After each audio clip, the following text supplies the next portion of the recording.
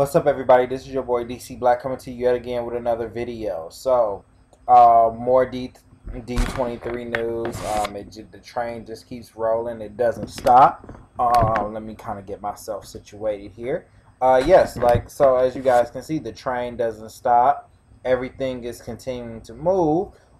We got this bit of news actually yesterday, along with The Mandalorian, which I did a review of. You can go on the Save Point channel and check that out. But I want to actually talk about this because I want to talk about this, and I want to talk about Phase 4 because this it's kind of a mixed bag for me. To be totally honest with you, this is kind of a mixed bag, and I'm going to tell you why. Let me kind of move this there. Kind of trying to fix some stuff just for a second. There we go. So this is a mixed bag for me. And I want to explain why. Just a moment. So it was announced that we got 3 new Disney Plus streaming Disney Plus Marvel shows in the form of She-Hulk, Moon Knight, and Ms.Marvel. So, if just in case you have no idea who these 3 characters are, I want to kind of go in depth of them. I don't know too much about Moon Knight. I want to kind of give you a little bit of what I know, but I want to kind of go from right to left. I'm actually gonna start with the 2 female characters, and I'm gonna go with Moon Knight. So Miss Marvel, and and she's more, and I think honestly she is going to be one that's more interesting to see how they integrate her into the show, into the MCU than any of these 3 shows, just because of who she is. So Miss Marvel, her moniker actually is the moniker of Captain Marvel, who we see in the MCU currently, played by Brie Larson. Originally, she was called Miss Marvel, but Captain America, through a series of events, wanted her to take on the moniker of Captain Marvel because it was time for her to step into that role. So Miss Marvel, Kamala Khan here, who this show is going to be about, she worshipped Captain Marvel as her idol and wanted to take on Miss Marvel. Now, the moniker of Miss Marvel.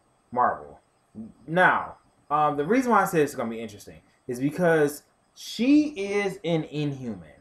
Now, some of you guys may have seen that horrific mini-series that came on ABC called Inhumans. Some of you may have seen episodes of Agents of S.H.I.E.L.D. I think it was from the 3rd or 4th season on, they dealt with Inhumans. 3rd and 4th season, I believe, it's between 3 and 5. 3 and 5, the 3rd season, the 5th season. But anyway, they dealt with Inhumans. Inhumans are humans that basically Inhumans are humans that have had their genes messed with via the Kree, and they have latent abilities.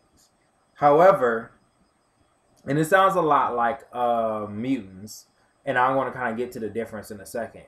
But when you integrate this Terrigen Mist to these people, their power, they get into this cocoon, and then they erupt out of this cocoon with their abilities.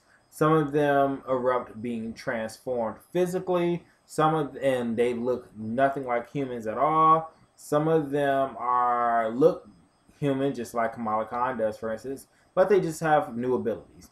A perfect example of that is her. She has the ability of elongation.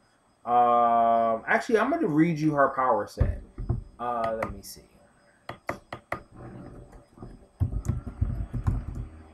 I'm going to just read you her power set. So I'm not too familiar with her full power set, but I'm going to just read that to you, just so you can get a feel for her abilities. So I'm not 100% familiar with her full power set. So we're just going to go ahead and get right into this. So Her power set includes the following. Let me get this right. So you can kind of think of her as like the she has the same ability similar to Mr. Fantastic. Her and Mr. Fantastic powers are very similar. She has the ability to shapeshift. She also has the ability. She has shapeshifting abilities. She can embiggen herself. That's what she technically calls it. Where she kind of makes herself bigger, then make herself kind of big. Trying to give you. I want to give you guys like a full listing of her power because I'm gonna be honest with you guys. I'm not familiar with her full power set.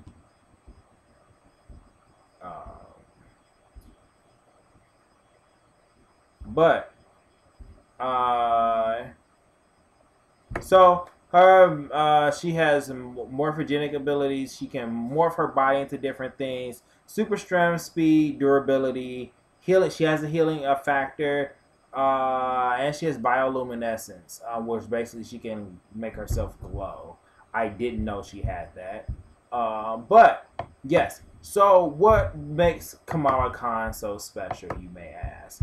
What the reason why Kamala Khan is so special is because she is the first. She was the first back in 2014. She was the first Pakistani superhero. She was the first Muslim Pakistani superhero. Excuse me, I had a little something in my mouth. She was the first of that. She was the first. Also, she was the first Muslim superhero from Marvel to get their own comic book. So she was a big deal. She eventually joined the Avengers. She also she's a leader of the young. They don't call them Young Avengers anymore. They have another team called the Champions, and she is the leader of the Champions. Now, I think this is very interesting. Like I would say, just far as representation in a good way. I look at the Ms.Marvel show as being representation in a good way. I don't like I said, I don't know too much about her because I'm gonna be honest with you. I don't like the character. The character isn't for me, and that's okay. Every comic book character isn't going to be for everybody. So you can expect that. You don't have to. It doesn't mean necessarily that the character is SJW character. Doesn't mean they kind of trying to push agenda. But I mean, every character is not for everybody, and that's okay. But what I am kind of concerned about is the fact that I hope they do her character justice, where it's not racist. They're not kind of They're not trying to stereotype Miss Kamala Khan in any way, because I feel like this would be a good way for them to break barriers. I feel like DC could do this as well with their Green Lantern Muslim character. But but it would be kind of about. But they should probably do Hal Jordan. He could probably be in the movie, but they should do Hal Jordan first. But yeah, like I think this character. I think this was interesting. I'll get to how this kind of fits into grand scheme of things a little bit later in the video. But I think like this Miss Marvel kind of has potential. It has potential to be pretty good. I probably will check this out, but I guarantee you, the original plan, which kind of screws up, which kind of sucks that this whole situation between Disney and Marvel kind of the way it is, because I guarantee you, what was supposed to happen was they were supposed to introduce Ms. Marvel, and they were supposed to introduce in the Hawkeye show Kate Bishop, and they were probably going to introduce some of the other characters as well, and they were supposed to end up with the Champions, a Champions series or a Young Avengers movie. They were supposed to end up with that, and Spider-Man was going to be on it because actually on the Champions, Miles Morales is the Spider-Man that's on there, but I'm pretty sure they probably would have swapped Miles Morales for Peter Parker, and he would be on the Champions and the Avengers as well. He'll be the first hero to have dual kind of citizenship on two different teams. Now, She-Hulk. She-Hulk. I'm interested to see She-Hulk actually. Reason why is because I kind of grew up with some familiarity with the She-Hulk character. So, for you guys don't know, She-Hulk is actually related to Bruce Banner. Her name is Jennifer Walters, and she is the cousin of Bruce Banner. Some things happen, and she needs a blood transfusion actually from Bruce, and it turns her into a Hulk. Now, she's different actually than Bruce in that while Bruce was this untamable like rage, she was able to control her strength and keep her mental faculties. So you would see her this big, tall woman that was beautiful, and she had green skin, and she was built like a freaking brick house. Um, and she was an attorney, and she was very comical, but very like sexual, like very, very overt when comes to her sex appeal. Like she had no problems wearing short skirts and her boobs being out because she was confident. She's a confident woman. Um, Currently now in the MC in the comic books in the Avengers comic book, she is an Avenger. Currently though, she is dealing with this whole idea of she can't control her abilities and trying to learning to control that gamma rage just because of what happened in Civil War II. So I'm not gonna kind of get into that long story. It's a long story why she got the way she was. Just the important part is the fact that she has this uncontrollable rage, and so my theory, my prediction is that they're going to do one or two things with She-Hulk. Either She-Hulk is going to actually be that on that rage monster, or it's going to be more comedic, and she's gonna kind of be like a comedic Hulk. That's like this woman, this tall, confident woman, which I hope they go for because She-Hulk. Yes, She-Hulk does bring comedy, but she's this gorgeous woman that was on like she's been on the Fantastic Four. She's been on the female Avenger squad, basically called A-Force. She's an Avenger. She's been like she's a legacy character, and I hope that she does have that sex appeal that they cast somebody that's confident in their body and that's basically gorgeous. I'm pretty sure they would have to CGI her just because they do the same thing with Mark Ruffalo as Hulk. I guarantee you she's going to be a lot better than Professor Hulk because, oh god, they totally neutered Hulk. But we're not going to talk about that.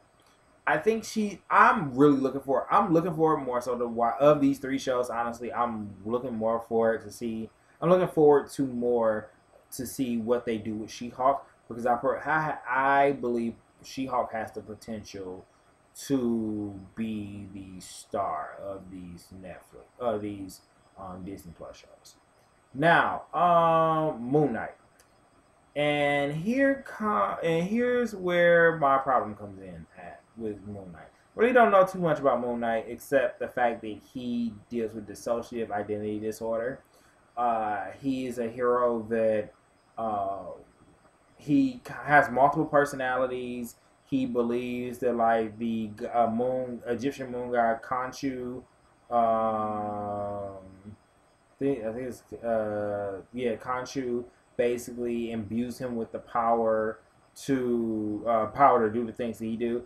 If you were to think you wanted to know about Moon Knight, think of him as Marvel's answer to Batman.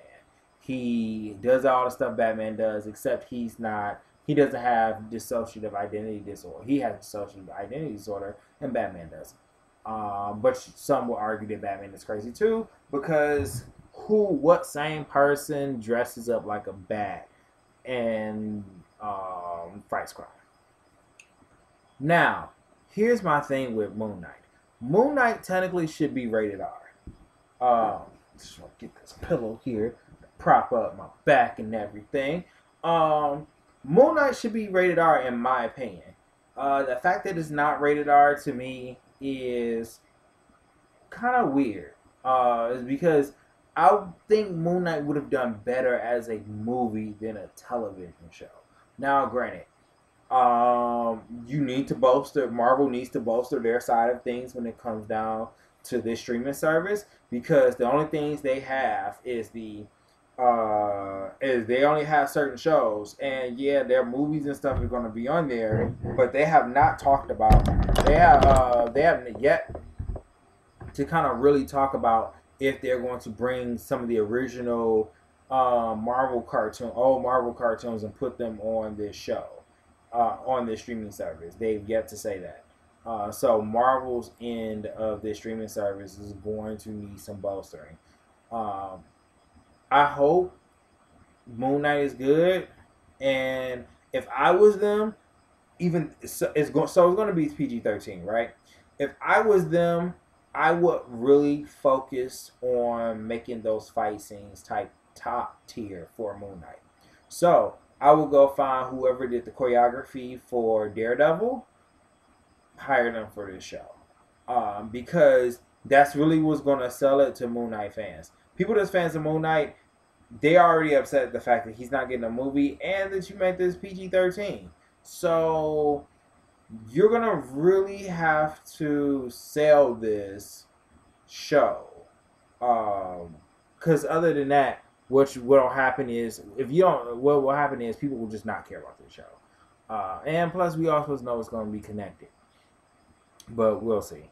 But I think that's the only show there I'm not really checking for. Not really checking for Moon Knight.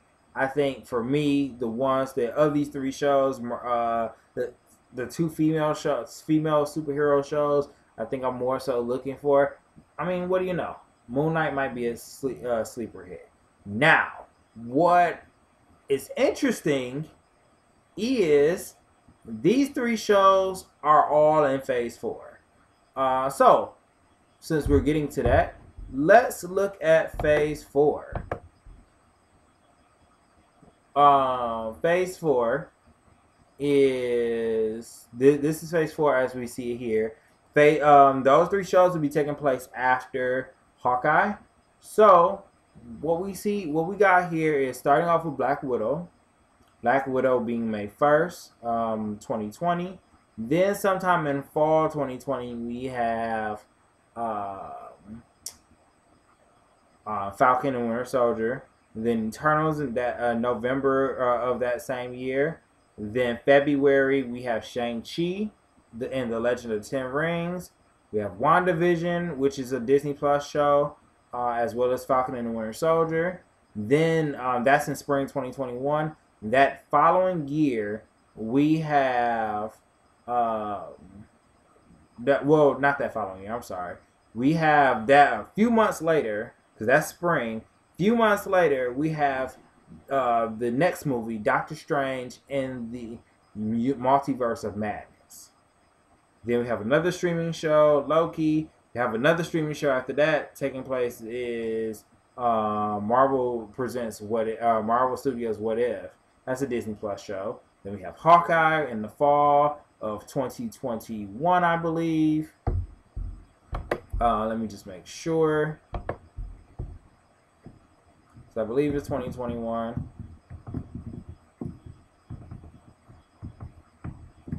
Yeah, so we have, Hawkeye is fall 2021.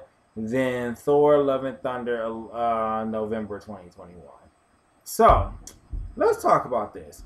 Because with these next three shows coming up after Hawkeye, we don't have dates for any of these three shows. Phase 4 is looking like a total disappointment to me. And here's why.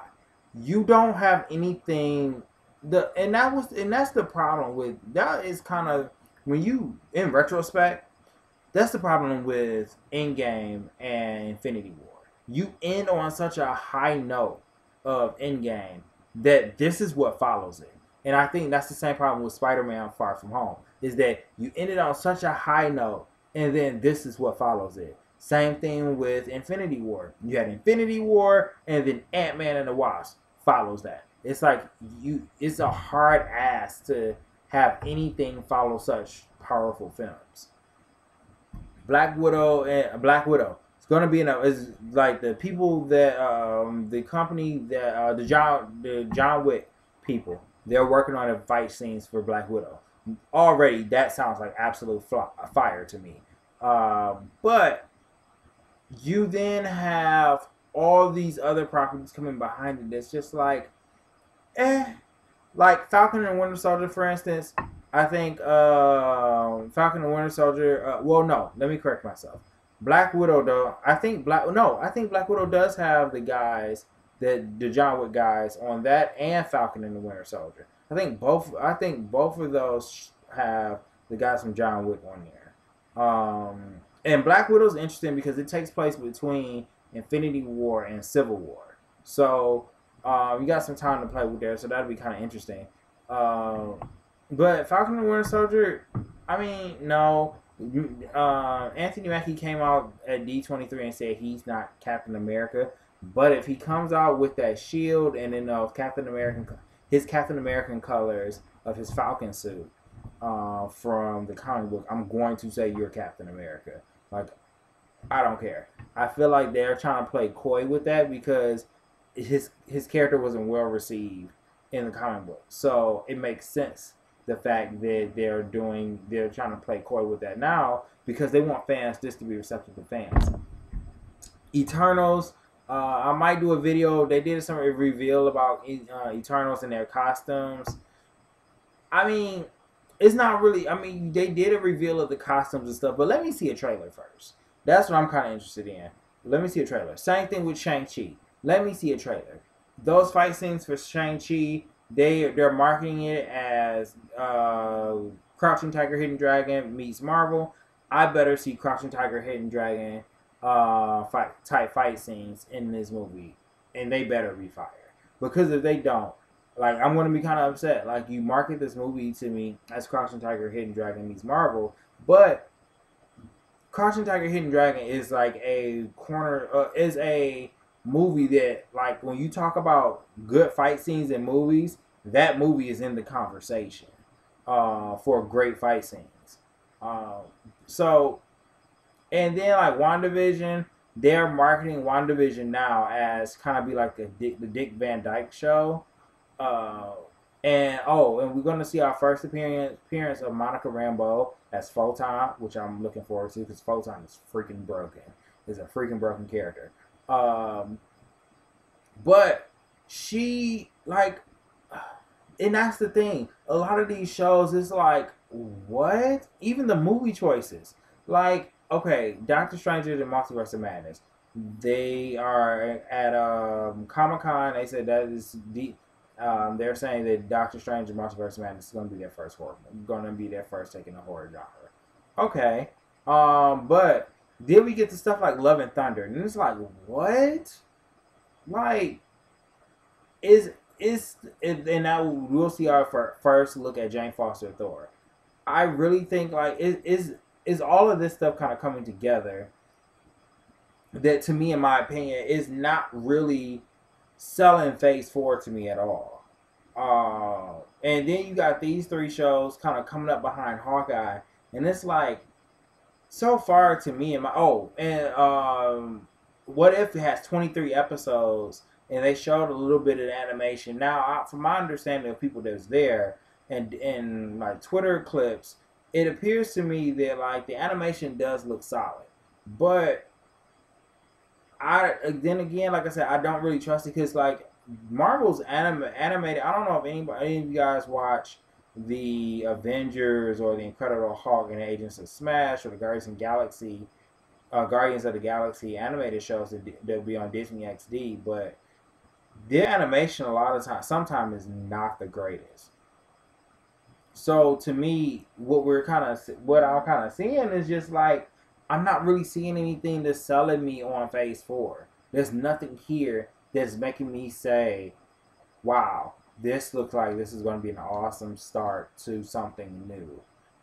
It doesn't, like, you got a movie, you starting off phase 4 with a movie that should have happened phases ago, and you're ending phase 4 arguably on one of the 3 Disney plus streaming shows, either um She-Hulk, Moon Knight, or Miss Marvel. You're ending on one of those 3, and it's just like, that's such a lackluster ending. I get that you're trying to introduce new characters, but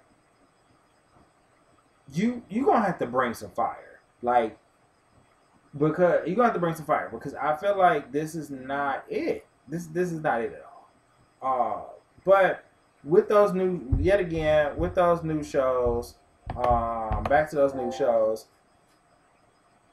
I I mean, like I said, 2 of the 3 I'm excited for. The other one, we shall see. But I want to see some. I want to start seeing some trailers. Hopefully, we can start seeing trailers soon, and we can see what some of this stuff looks like. Because it's better. You know, we can kind of judge it based off the appearance of when we can start getting trailers and stuff. We'll be able to judge it based off that. So, with that being said, I'm gonna wrap this up here. If you guys tell me, guys, what you think down below in the comment section. Did you like? Do you think these 3 shows are going to be any good? What about Phase 4? What are your thoughts on Phase 4? Have you heard about Miss Marvel? If you're a Miss Marvel, She-Hulk, or Moon Knight fan, are you looking? Are you looking? Are you checking for these shows or not? If you guys, are you guys kind of excited for these Disney Plus shows? Tell me what you guys think. If you like this video, please hit that like button, subscribe, share this to all your friends and comic book fans alike. And with that being said, I will see you when I see you. Peace.